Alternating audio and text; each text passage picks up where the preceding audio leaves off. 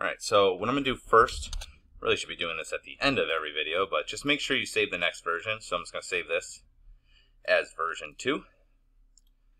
And then if you need to go back to the original thing and be like, oh, the proportions are off, you can fix them, or, you know, later on when we start doing the next part, if you don't like it, you can go back to this. Okay, now, just make sure you spend, I didn't probably spend as much time as I should proportionating my dude, but it's a start. So what we're going to do now is we're actually going to start putting, let's say, like clothes or something on him, okay? So what that means is basically this. My reference is basically worthless, but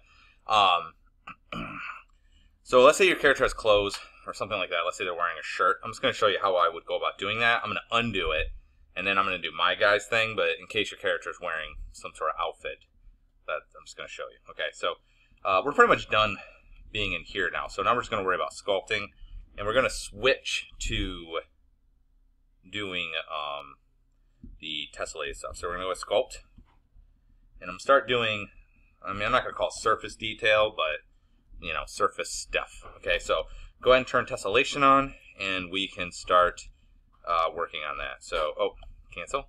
So let's just go ahead. Well, you can click on, if you hit tessellation, it's going to ask you to tessellate, and just hit OK. And then it'll tessellate. We could also just go to mesh and choose generate tessellation mesh, and then that will also convert it. So either way will work. Okay. And I'm just going to look. Okay, so that's fine enough for the geometry. So let's say my dude was wearing, I don't know, like some sort of shirt here. Okay. So all I would do for that is choose sculpt, and then we'll go to stencil. And, or not stencil, sorry, fall off, and then let's say we do, we'll say this one. Is that going to give me what I want?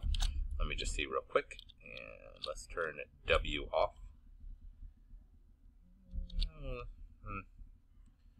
we'll just do the regular one here. Okay, so let's say he was wearing a shirt. All I literally would do, depending on the type of shirt, is just, you know, around the, make sure I got mirroring on, right? Mirroring on X, yep. I would just go around the side, like so. Let's say this is a shirt sleeve, go all the way around. And then on the one side, just hold shift and smooth out, so you see a line, okay? And then on this side, you can, just to kind of help it, I'm gonna choose this cut one, and I might even make this a little bit smaller. Oops, okay, holding B, there it goes. And then I'll just hold control, and then like cut a line. You know what I mean? To really make sure you can tell that there's a shirt line there. I'm going to undo that because I don't actually want to do it.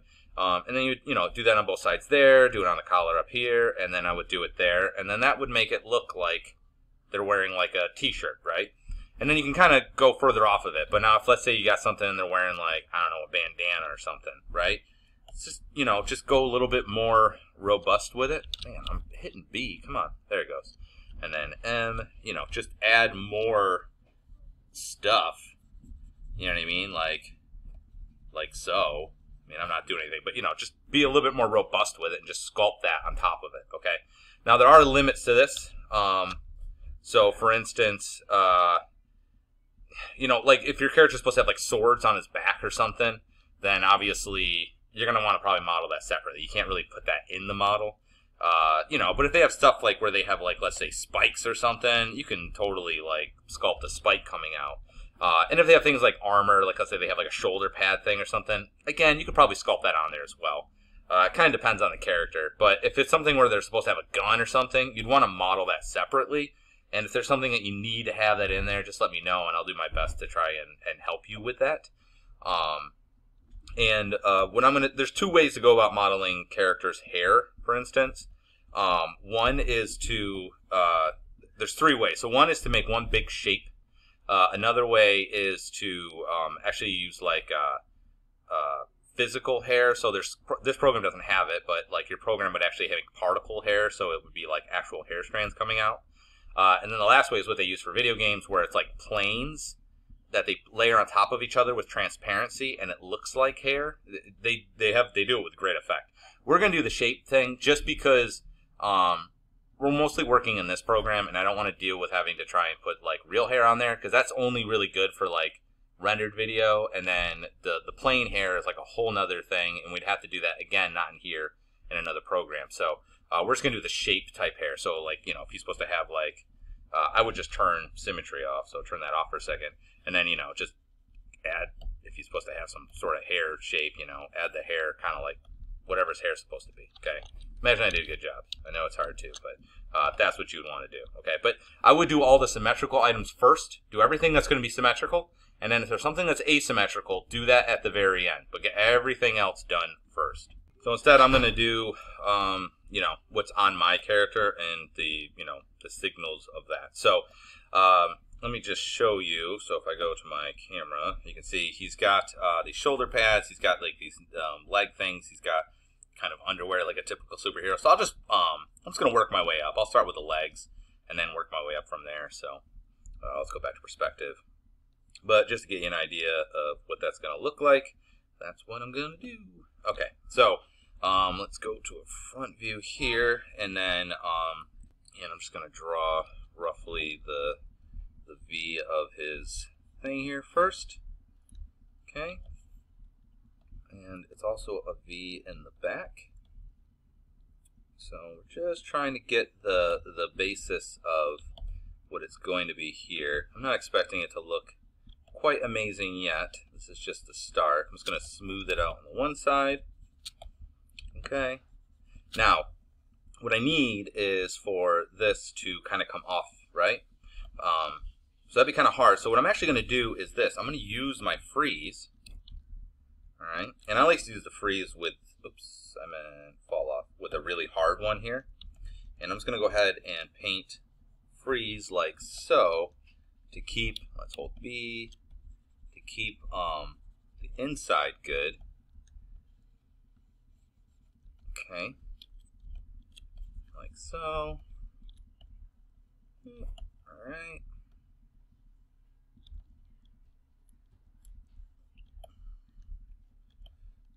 All right. Yeah. So I'm just gonna go around and just trying to freeze a line that I can use in order to make it work. And I'm just gonna make sure I get enough of it so that I don't you know, have any problems here. Alright, so let's just see. I'm just trying to freeze. Okay, so that looks somewhat acceptable. Let's freeze a little bit more here. Alright, so, and we'll call that okay. And I'm just gonna go ahead and do a little bit more of this, just so I have a little bit more to grab a hold of. I'm just gonna hold shift to smooth it out. And then I can just draw on this side of it as well. Like that. And shift to smooth it out. Okay, and then I'm going to see if I can get it with grab here. So let's see, I think grab is, oh, there it is. Okay. I got it really big. Okay. And we'll go like that. And I'm just going to kind of make sure I got the part here and sort of pull that up. That looks okay. And then we'll kind of pull this up.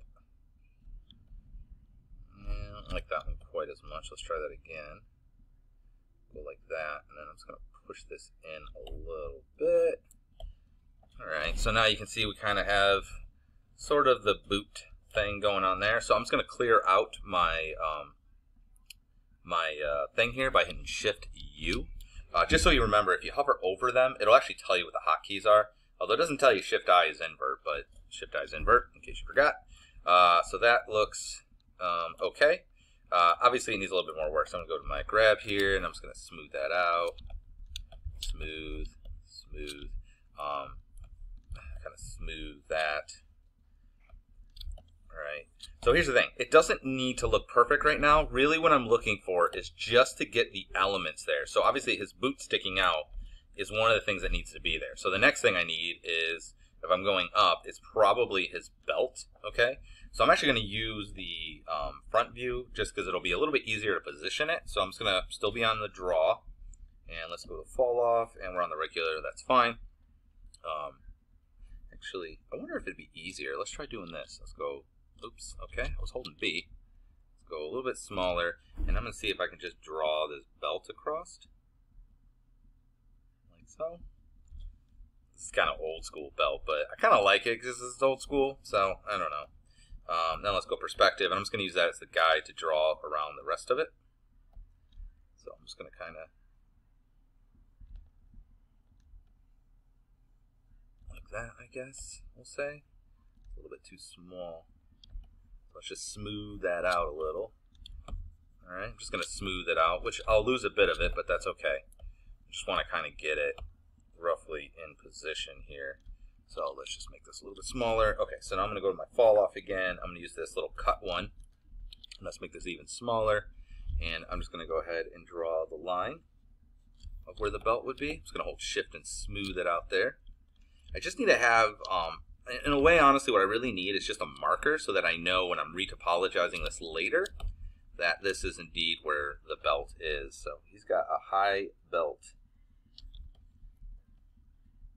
He would definitely get picked on in school for wearing his belt like this. This is like an Urkel belt or something, right?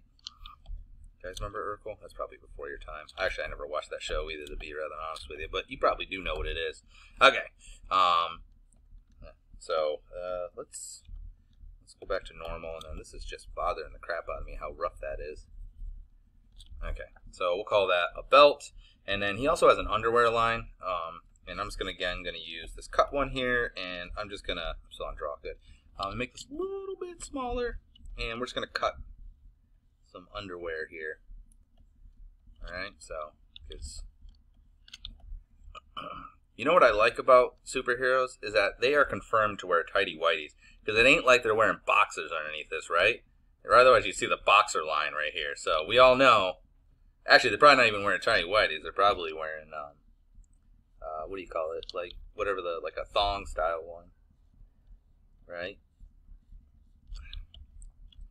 Because you don't want those creases, right? Everyone will look at you weird. So I'm just gonna try and draw that, and then maybe on the other end of it, I'm just gonna draw add a little bit of weight to it, then smooth right here, and then smooth. Smooth.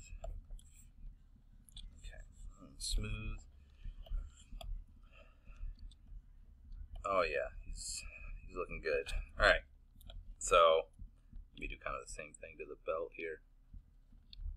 Smooth that out, just to give it a better, stronger line. Okay. Okay, so we'll say that's he's got his belt and he's got his underwear. The next thing is, if you look at the classic version, he's actually got these. You can't tell there. Here you go. He's got these weird, I don't even know what that is, this weird fin thing coming up the side, which his outfit is totally impractical. As much as he's my favorite comic book character, it's super, I could see why they never were able to make it work as far as the movies. So we're going to go, and I'm just going to draw, I guess, a line around here, and we'll have it kind of cut in, maybe like that. We're going to kind of do something similar to what we did for the other side. I feel like that might be too low. I'm just going to undo all that. Control Z. Controls. Okay, good. So I'm just going to go a little bit. I think he's got to go, we'll say, right about there.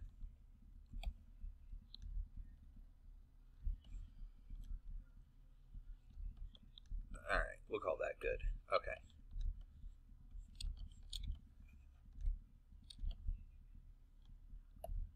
This might be a little bit in. I'm going to grab this and just push this a little bit inwards. As much as that would be out a little bit, I don't like how much it's out. Okay. Let's go back to draw. Okay. And I'm just going to try and get this be good, and I'm just literally going to do the same thing I did last time where, oops, this isn't going all the way around. Let's make sure it goes. There we go. Push that back in there. It's got a lump. It's got a lovely lady lump. Okay. So we're going to do the same thing where I'm just going to freeze again. So I'm just going to paint this freeze right on the edge of his arm. So it's good to go with a smaller line first, like so. I'm just going to hold control because I went a little bit too far. So remember, control when you brush with it with undo. Really don't need this, but I'm just going to do it under here anyways. Then you can expand it and get more stuff of it here. So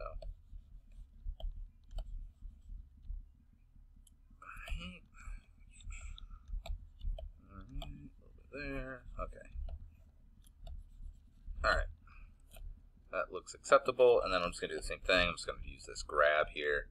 And then actually, you know what? I'm going to draw the line on the other side too. So let me look and see what that looks like real quick. Okay, it doesn't, just kind of cuts in a little. So let's go back to perspective. And I'm just going to go ahead and do the sculpt and stencil. Oops, sorry. And I'm just going to cut for this side. And let's go a little bit this way, make it a little bit smaller. And let me show you a neat little trick that might be helpful to you if you're trying to draw like a nice line. There's a thing down here that is, let me see, come on, steady stroke. And the larger you do it, what it does is it drags, that's really far, hang on. It drags it behind it like it's a pickup truck, and you end up with nicer, smoother curves. So that was all way too much though. Let's see. Okay, so we'll try that just for fun's sake. So I'm just going to kind of, I'm holding control, and I'm just going to cut a line for his outfit here, which I don't particularly like, but we're going to go with it. And then we're just going to cut this down. And around, like so. Okay, good. And then what I'm going to do is freeze this part too, just that way I don't accidentally mess with the rest of the shirt here. Oops. Ah, crap. Didn't mean to do that. Object list. I'm just going to go to object list, control, click on it, and we'll be back in business. Okay. So freeze this back up. Accidentally right clicked while I was going at it here. And then pretty soon we'll paint a happy tree. Feels a little bit like Bob Ross right now. So really at this point you probably know what you need to do. I'm going to stop this video here, and then I might make one more video, but we're just going to end it here on this one. And I'm just going to finish up kind of the rest of this sort of thing.